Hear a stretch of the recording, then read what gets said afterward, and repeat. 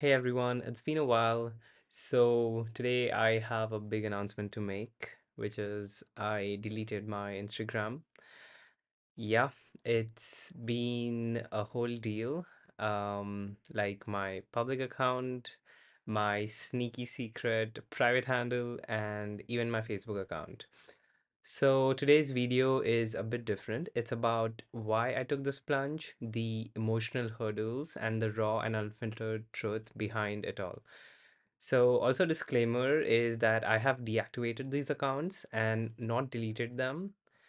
Now, before we deep dive, if you haven't already subscribed, make sure to hit that subscribe button and don't forget to like this video and share it with your friends.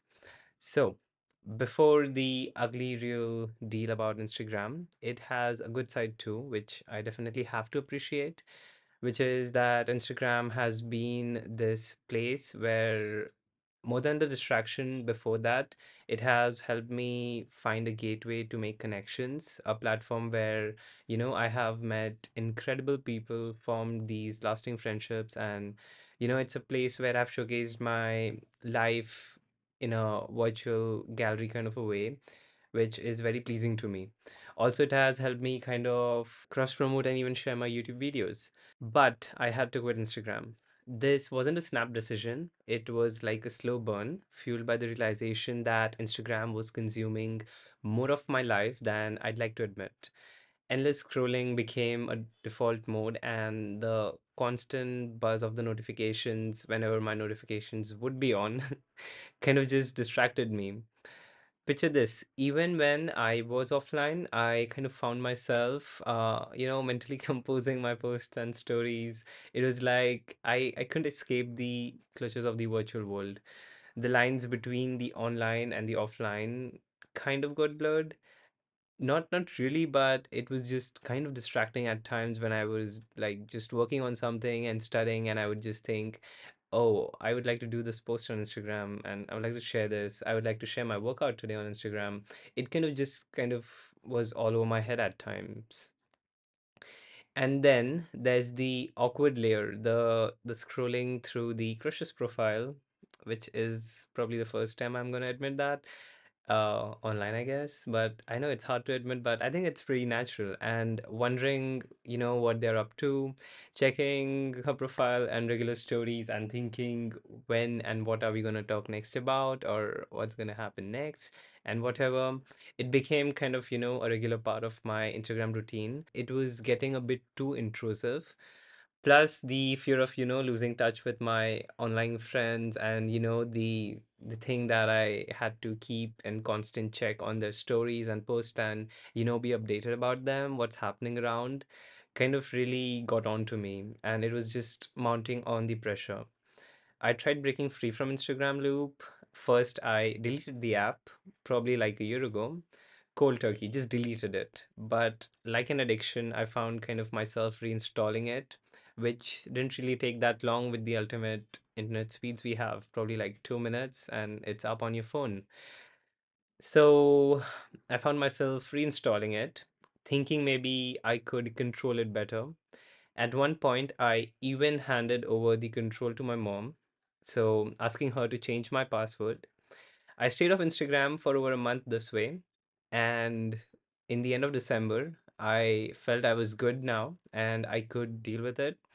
Thought I could, just control everything, be mindful and just manage it. But this platform is just designed in such an amazing way. I have to commend the incredible way engineers and the developers and everyone works out to, make you stay on the platform the more they can, so that the more they can earn, the better for them. It's just you it's hard to control at times. So, I thought I could control that, but then I was up over again, and it was hard. I stayed off for over the month and then felt I was good now and could deal with it. Thought I could, strike a balance and using it. But I was back in the rabbit hole. I was scrolling through Instagram. I was again viewing her profile, viewing her stories, and just checking my friends' posts again and their stories again. then one thing would lead to another. And also the thing that I would never do, I would generally not compare myself with others. But when you're there, it just so happens that you see your friends, your acquaintances, like people your age, they are like getting married nowadays, like literally getting engaged or married and whatever. And people already have started working, really getting on with their lives. And I'm still like a med student, which is normal. I knew it and I know it that med school life is generally, like the life kind of starts a little late with all the education that you have to go through. It's pretty normal. But once you see that, it just takes over your mind. So that was a hard part to deal with. And I was just being stressed out with too much extra information that I just decided I I couldn't, give this attention to something else in this time of my exams. So I decided to delete it.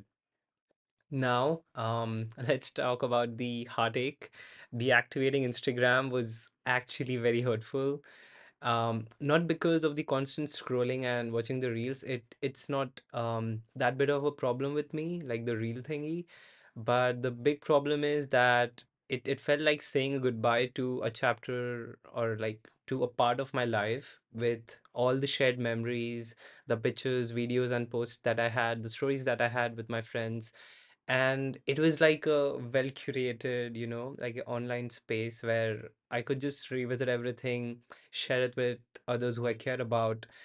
And it was kind of just gonna go once I deleted it or even deactivated it. Everything would just go away in like a moment. It just felt very hard. But there was this sadness, knowing that these digital memories and these digital fragments of my life would kind of vanish, if not permanently, if like at least for a while, if I'm off Instagram. But like sometimes growth comes with the sacrifice, and this one kind of really felt necessary for me. So, yeah, as of now, what's next is that I have only kind of deactivated my account. I've not deleted the account. So the accounts kind of vanish, the posts and stories, your shared posts and everything just vanishes. You won't see me anywhere on Instagram. Both for my public account and the private account, both of them. So it's kind of still there, but it's not visible. It's just gone. And if I want to reactivate it, I kind of can. The aim is to kind of regain control over my habits and then reevaluate, if I think this is the pros of using Instagram are more than the cons sometime in the future.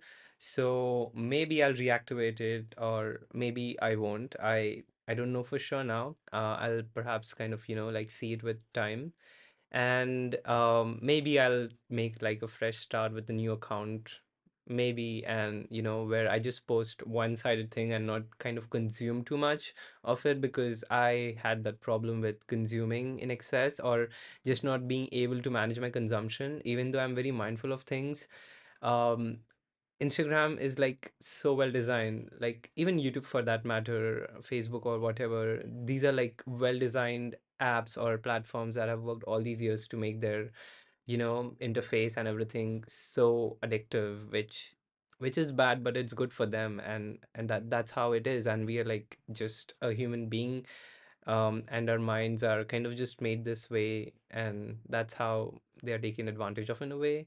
So I think I'm just going to stay away for now, and once I feel like okay, or if I feel, or if I don't know, I might come back. But definitely it's going to be after my exams. So until my exams, and for like a few months, I think I'm off, or maybe for forever, I don't know. You guys will know. So to stay updated, make sure you subscribe to the channel. I'll post the updates.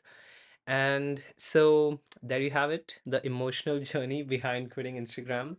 This decision is very personal, and it comes with its, share of heartache and relief that I don't have to worry about it anymore. Even though it's been like a week that I've deactivated it, it kind of is still there a bit. I still feel like, oh, what's that friend up to who I haven't talked for a while? Or what's that girl up to? Haven't checked on what she's doing. um which is pretty normal for this age. But I just have to kind of focus on myself for now. and just get better at things. And maybe later I can, think about all that if I want to, or if not, whatever. So, yeah, this is it. I'll keep you updated on this roller coaster ride in the future videos. Before you go, please make sure you share your thoughts if you want to in the comments below. Like, have you ever taken a break from social media? And if so, how did it impact you? Don't forget to subscribe, like, and share this emotional ride. It was very personal and kind of hard to just share because it is a problem which is like problems are hard to accept and just be public about at times. But well, it's okay. There we are. We're getting better. And until next time, stay real, stay true, stay safe, and we'll see you in the next video. Thanks for watching.